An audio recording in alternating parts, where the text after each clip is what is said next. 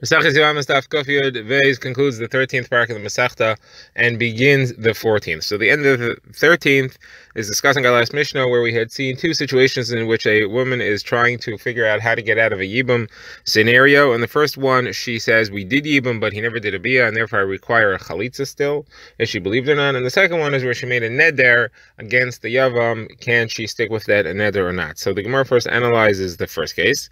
There we had seen that the Mishnah had given a psak that within 30 days of him taking her into the household, there is a possibility that he didn't do the bia yet. After 30 days, it's not possible.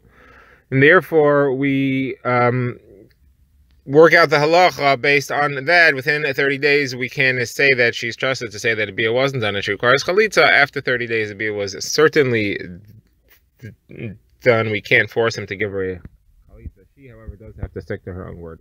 So the Gemara's focuses on the idea that a man definitely will do a bia after 30 days, not withhold himself longer than 30 days. The Gemara says this seems to be the opinion of Rabbi Meir, and Rabbi Yossi seems to disagree. Where do you see that?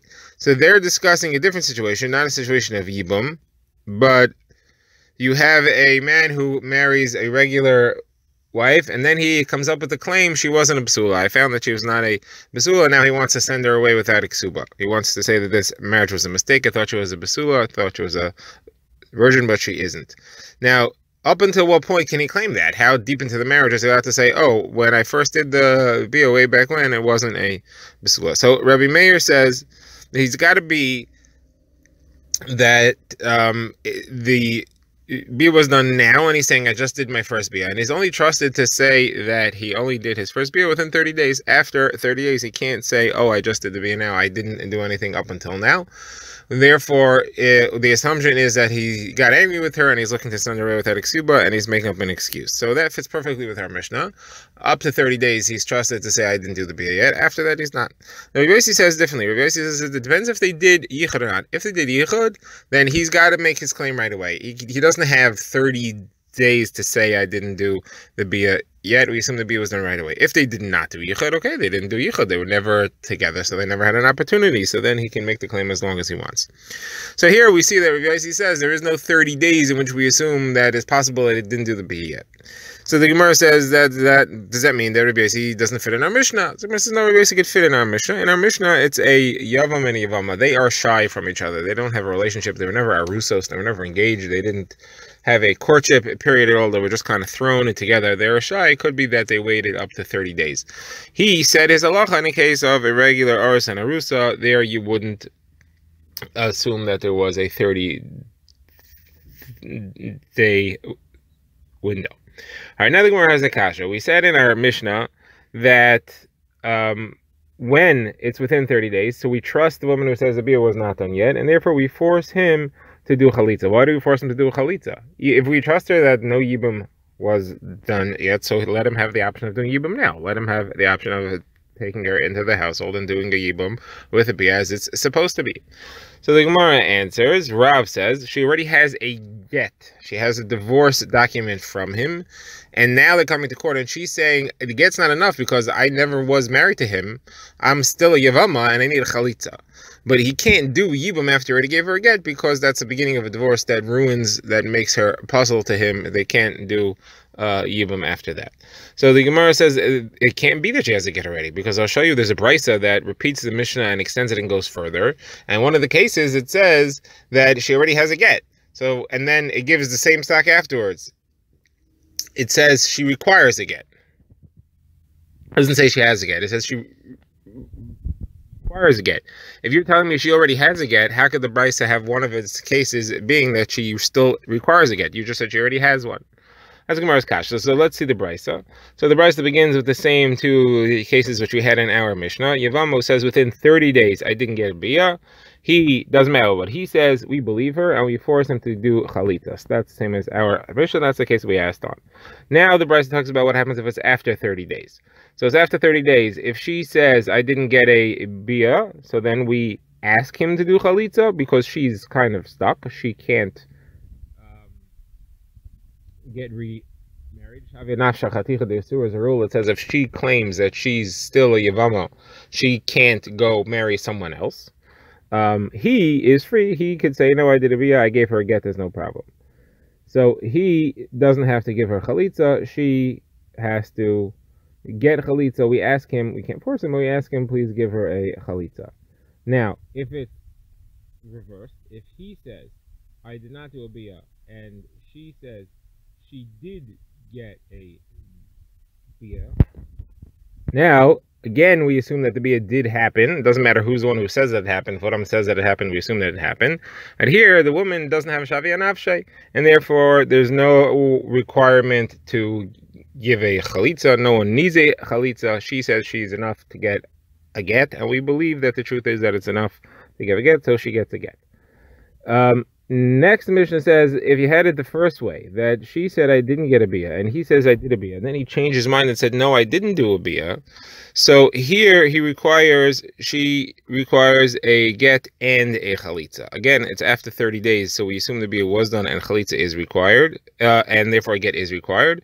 And she's saying that I didn't get, so she has a shavia nafshi, so chalitza is required. He changed his mind, so he'll give her a chalitza, but we still assume that he did do the bia, even though he changed his mind and said no, and therefore will require him to give the get.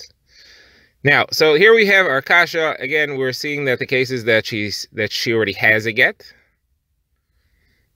We're seeing that if you are saying she already has a get, it doesn't make sense that the Mishnah, that this Bryce has said in the last two cases that he has to give her a get. Why should he have to give her a get if she already has one? Shmuel gives two answers. The first answer is Rabbi Ami. He says, no, when we said that she requires a get, we don't mean he has to give her a new get now. She already has a get. We just mean, along with her get, she has to get a chalitza. Rashi asks, how could you give a psak that she needs to give a get if she already has a get? Rashi answers. But what the Gemara's explanation is that she, along with the get that she already has, she requires chalitza. That's the chiddush here.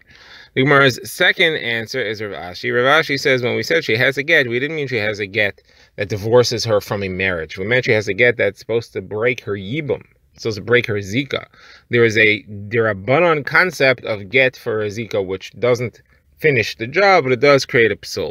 So the get that we're saying she has, and the reason she can't do yibum is because she has a get for zika. The Mishnah here is saying she needs a get for marriage, because we assume that after 30 days she was married. And therefore the two gets we're saying are two different ones, and there is no contradiction at all.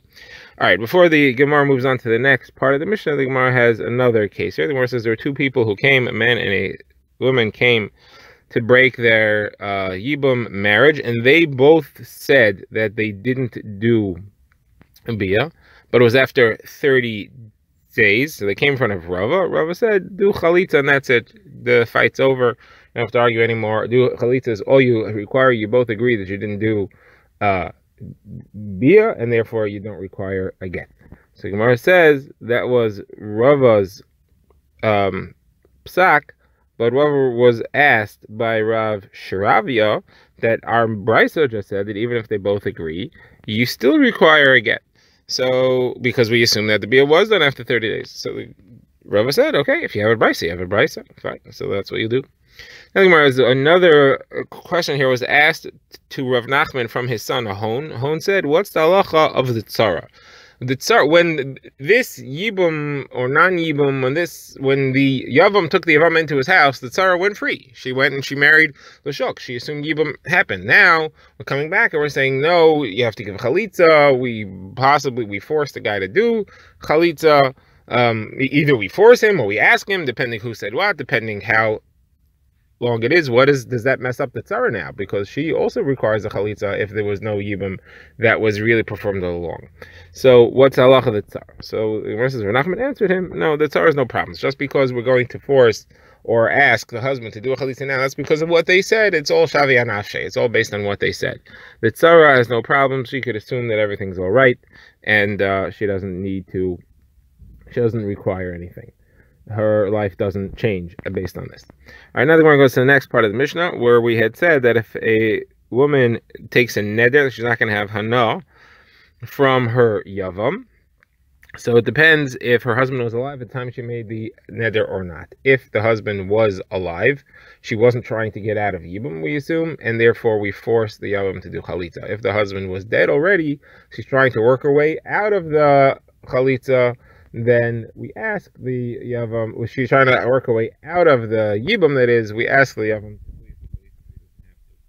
So the Gemara quotes a Mishnah which talks about general situations in which a woman is trying to get out of her marriage or seems to be trying to get out of her marriage, and it brings three types of things a woman could say which would answer her on her husband, and whether or not we believe her or do we assume she's just making it up and trying to get out of the marriage. And the reason she would try to get out of the marriage, of course, is because she wants to marry someone else.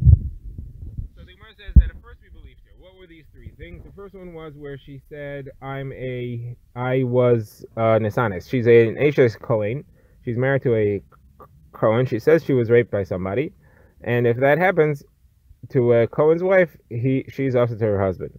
So we believed her, and she got to go free. He had to give her a get. The second was where she says, Hashamayim beini leveinacha, where she says, heavens will testify you're not treating me right.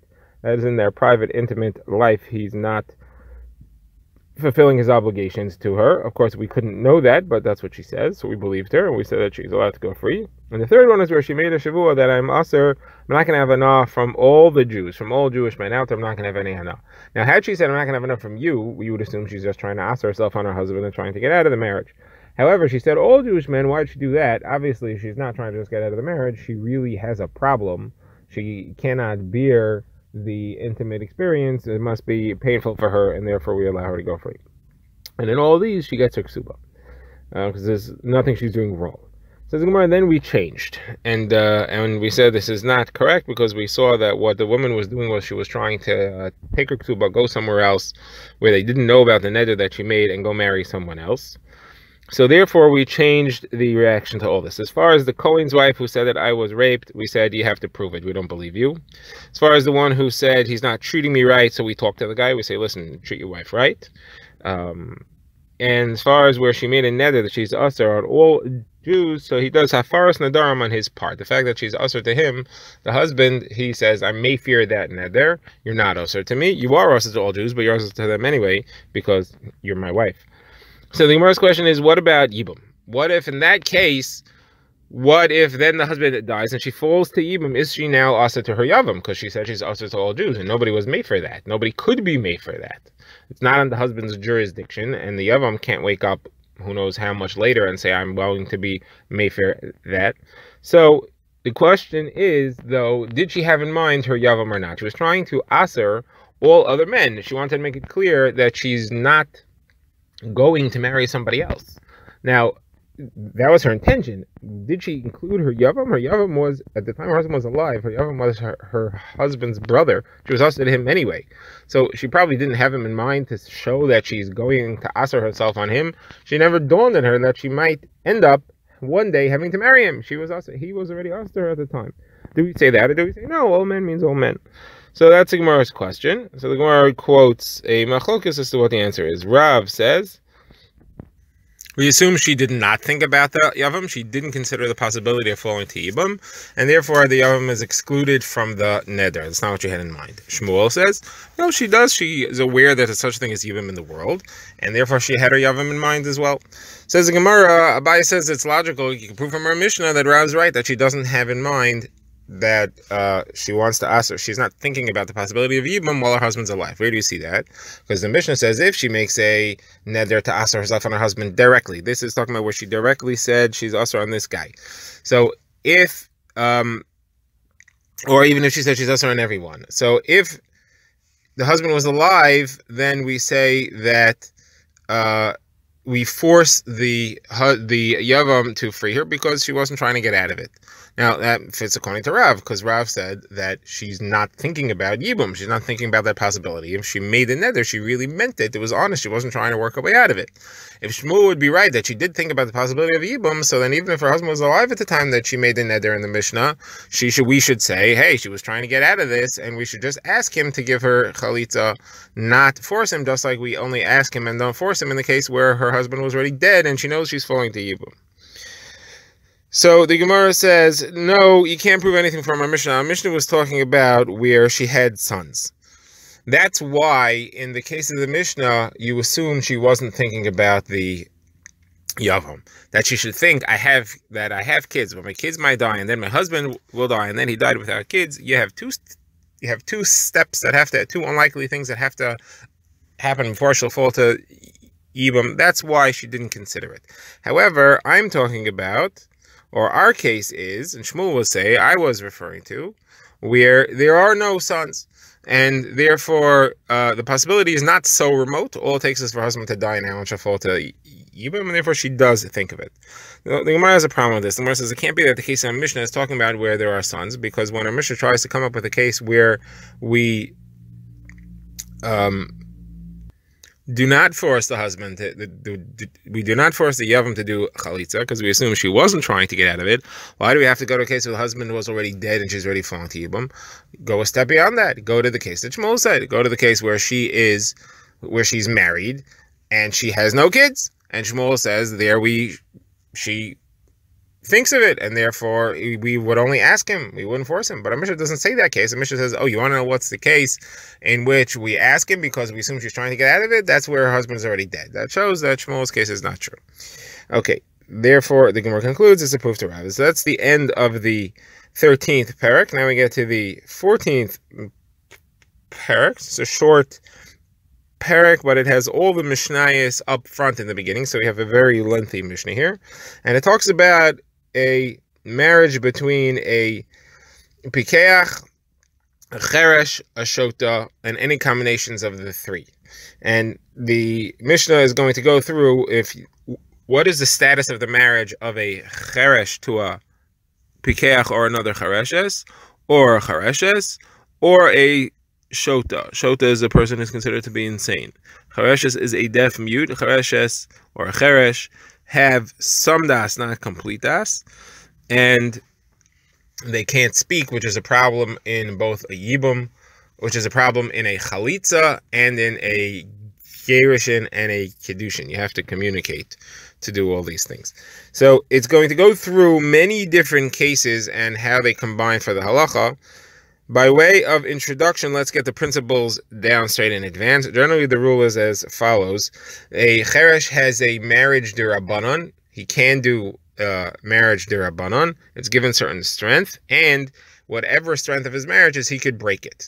However, if there is a marriage d'oraisa, then a cheresh cannot break the marriage d'oraisa because he can't do a full-fledged divorce. He can't speak. He has to do a nonverbal divorce. However, as far as a chareshes goes, she can get divorced because she doesn't have to do anything. A woman can get divorced bal karcha. She doesn't have to be involved. And as far as a shota, so there is no marriage d'rabanan on a shota, and you also can't divorce a shota because then she'll end up wandering around being hefker.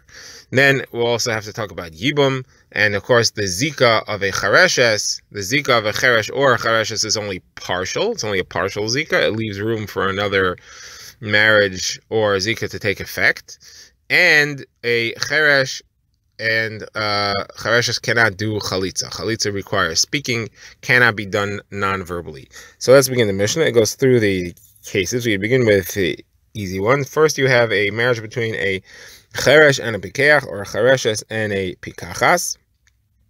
So the halacha is that they have a derabanan marriage. They can stay married, they can get divorced, they can do whatever they want. They can stay married because they were given a rabbanan right. They can get divorced because just like they got married non-verbally, so it's only a derabanan marriage, they can also do the divorce in the same way. How she goes in is how she goes out. If she had a non-verbal marriage, they can have a non-verbal divorce. This is referring to, of course, where whoever was a cheresh was that way from the beginning. Now, what happens if you have a pikeach who is a full-fledged individual who marries a pikachas, both full-fledged, and then she becomes a chareshes? So he can divorce her because she can get divorced bal karcha. The fact that she's a chareshes is not a problem. She doesn't have to be involved. She can get divorced against her will. If she became a shota, he should not divorce her. Derabanan, we don't want her being hefker. Now, if he's the one who became a cheresh, or he became a shota, then you can't get out of this, because this was a full-fledged daraisa marriage. They were pekech and bekachas at the time that the marriage began. He can no longer do a gerushin da'araisa, he has to speak and say Hariz Agitech. To do that non-verbally doesn't work if the marriage itself originally was strong. So the Mishnah quotes Rabbi Yochanan ben Nuri, who says, why is there a difference between whether he became the Cheresh or she became the Chereshes? And the answer is, when she became the Chereshes, the Mishnah explains, she can get divorced Baal Karcha, doesn't have to be involved, even if she has no das involved. He, however, cannot do a deraisa marriage because he cannot speak. Now, the Mishnah quotes of Yochanan ben Gudgada, who testified that there was a situation where there was a Chareshes who was married by her father when she was a Ketana. She was, at the time of the marriage, she was a Chareshes. However, that's a deraisa marriage anyway, because her father was Makabel Kedushin for her. She doesn't have to be involved in that. And she was able to get divorced with a get, regular get. Her husband was a Pikeach. And there, it's a deraisa marriage and deraisa divorce, and therefore that's just like the case of the pikachas who was divorced by her pikeach husband, even though she became a chareshes.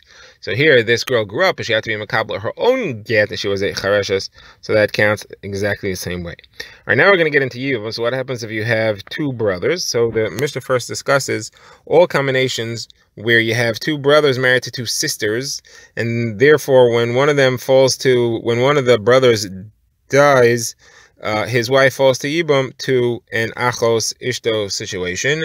She's falling to Yibam to her sister's husband, and there's an Achos Ishto Isser. So if the two brothers or the two wives are Chereshes or Chereshes, irrespective of what the other ones are, whether they're both Cheresh, or four of them are Cheresh, or one is Cheresh, one is Pekeach, both are Pikchim, doesn't matter. If both husbands are Cheresh, or if both wives are Chereshes, then this marriage is only a Derabanan marriage. It was a non-verbal marriage, and they're on equal footing. The Zika of the one who's falling to Yibam is not stronger than the marriage. Since the marriage creates an Isser Eshes, an Isser Achos Isha, the Zika is broken, and she goes free without having to have anything. It's like an error falling to Yibam. Now, if they were not sisters, so you have a regular woman falling to Yibam, either from a Derabanan situation or a Deraisa situation. Well, if one of them was a Cheresh or Cheresh for shorts, Derabanan, so he can marry her. He cannot do chalitza. Cheresh and Cheresh can't do chalitza. Chalitza requires speaking. Once they're married, then he can give the get. That would work since the original marriage was only a cheresh marriage. The get can be a cheresh get. However, cheresh chalitza cannot be done even on a cheresh marriage, according to this Mishnah thus far. Now the Mishnah goes on to cases where they were uneven. You had one of the brothers was a cheresh, or one of the sisters was a cheresh. Again, we're talking about two brothers married to two sisters. So the first case is where one of the brothers was a cheresh, the other one was a pikeach, but both sisters were pikchos. So here the halacha is as follows: if the pikeach brother is the one who's alive, it's the cheresh that died. So now you have, he is a pikeach married to a pikachas, and a yibum falling to him to yibum is a pikachas. Since everyone involved here is a pikeach, it's a regular achos ishto, and she goes free as achos ishto. There is no yibum required. If, however, the husband, the brother who's a pikeach, is the one who dies, and now you have the woman who's falling to yibum to a cheresh, now you have a problem. And the reason is that his own marriage here is only a partial marriage. He is a cheresh married to a pikachas. That's a partial marriage. He has a regular pikachas falling to him to yibum. That's a zika deraisa. That zika deraisa breaks his own marriage. His own marriage is only derabanan, and the zika is deraisa. His wife is now an achos zikukaso, and he must set her free. How could he do that? So he could give her a get, even though he's a cheresh. That's fine, because his original marriage was only derabanan, because he was a cheresh, so he can set her free as a cheresh. What could he do with his yevama? Nothing. He is a cheresh, he can't do chalitza, and she's stuck. She can't get out of this. She's not freed because of achos ishto, because the marriage of the yavam to his wife was only derabanan. Now, what happens next case if both brothers were pikchim, but one of the sisters, one of the wives, was a chereshes? So here it's as follows: if it's the charesh is falling to yibum, that is, her husband is the one who died and she's falling to yibum, then the marriage between the yavam and his wife is a regular deraisa marriage. The woman falling to him to yibum is an achos ishto, and she goes free with no issues. If, however, the pikachas is falling to yibum, now the marriage that she's falling into of her yavam and his wife is only a derabanan marriage. She has a deraisa zika that messes up that marriage. She's again, the wife is now an achos kukaso, and therefore also to her husband. So he has to set her free. How could he do that? Well, since he is a pikeach and she is a chareshes, so he can give her a get. That's fine. She got married as a chareshes, she can get divorced as a chareshes. The Yevama, though, can get a regular chalitza. She's a pikachas, he's a pikeach. They can do a regular chalitza without an issue. Now the Mishnah says, what happens if both had one pair? That in pairs, one was a pikeach, one was a charesh. So you had two brothers, one was a charesh, one was a pikeach, married to two sisters, one of which was a chareshes, one of which was a pikachas. The charesh is married to the chareshes, and the pikeach is married to the pikachas. So the same halachas play out here as we had in our first case of the two sisters. That is, if the pikachas is the one who's falling to yibum to the cheresh, so the marriage of the cheresh to the chereshes is only derabanan. The zika of the pikachas is deraisa because her original marriage was to a pikeach, and therefore that zika breaks up the marriage. So he has to set them both free. What could he do? Well, the original marriage was a derabanan marriage, so he can give his wife, the chereshes, a derabanan divorce. He can give her a non-verbal divorce. So she gets a get. However, the pikachas falling him to yibum can't get chalitza. A cheresh can't do chalitza. If it's the other way, the chareshes is falling to yibum to the pikach and the pikachas, then she is an ashes, she's an achosishto, and she goes free without anything. Now, what happens if they're not sisters? The Mishnah goes now through a number of cases in which they are not sisters. So the first case is both women were pikchos, and the two brothers, one was a pikach, one was a cheresh. So here, if the cheresh is the one who dies, so then you have a pikach, you have a pikachas falling to yibum to a pikach who's married to a pikachas, no problem. She can do yibum or chalitza. It's a normal case. If, however, the pikach is the one who dies, and now you have the pikachas falling to yibum to a cheresh who's married to a pikachas, so because he's a cheresh, he can't do chalitza, he has to do yibum, and he cannot give her a get either, because the original marriage was a doiraisa marriage. She was originally married pikach to pikachas. That's the zika that was created, that's the yibum that happened, and his cheresh get is not going to be enough to break that up. So he has to do yibum, he cannot divorce her.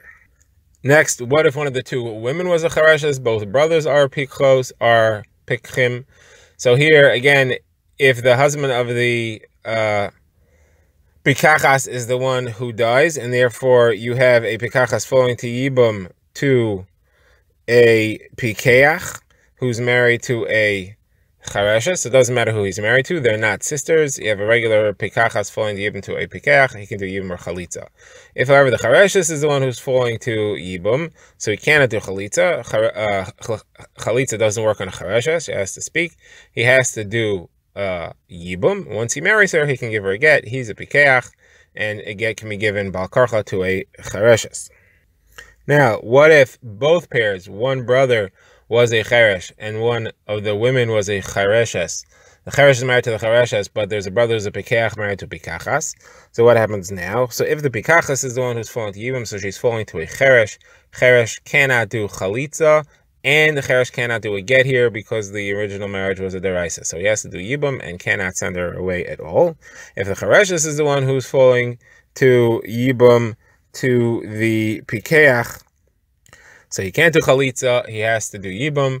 However, he can give a get because he's a pikeach, and she is a chereshes, is allowed to receive a get because it's bal karcha, and therefore he can choose to give her a get afterwards if he wants. That's the end of the Mishnah. Now the Gemara comments on why is it that we said that a shota does not have a derabanan marriage. There is no such concept. However, a chareshes and a cheresh have a derabanan marriage. So the Gemara says, the Gemara asks, remember, Chama asks, what's the difference between the two? So the Gemara first proves that it's true. The Gemara brings a brayso that says a shota and a katan who got married, if they married women and they died, their wives are pater from yibum and chalitza because there's no marriage at all. Their marriage had no validity. However, cheresh and chereshes, they do have a zika. So the Gemara answers that a cheresh and a chereshes can get along with each other, and a cheresh and chereshes can get along with a pikeach. Therefore, since the marriage can exist, the Rabbanan made a takana that such a marriage should exist. However, a shota and a shotet and a shota cannot get along with each other or with anyone else, and therefore you don't make a person live in a basket together with a snake. The Rabbanan didn't create a situation, they didn't provide for a marriage that can't last. The Gemara says, but what about a katan? Why did we say that? Why weren't we mataking the Rabbanan marriage for him? So the Gemara says there was no reason to. He's going to grow up, and then he can do regular marriage when he's older. Why should we do one for him when he's a katan? So the Gemara says, well, how come a ketana does have a marriage darbanan? Even if she's a yisoma, there's a concept. So the Gemara says there, we were afraid there was going to be minig hefker. Ketana left alone without a father, without a husband, gets into trouble. So the Gemara says, well then, a ketana has a concept of mian, she can just walk out of this darbanan marriage. How come a chareshes doesn't have a concept of mian if she's only married mid darbanan? So the Gemara says, because nobody's going to marry a chareshes if she can do mian the rest of her life. There is no limit to the mian stage. She's going to be a chareshes forever. It didn't provide for mian forever. A ketana, who is not a forever situation, she's going to grow up at some point. They allowed that to happen, there to be a mian, because people will still marry her knowing that the mian period will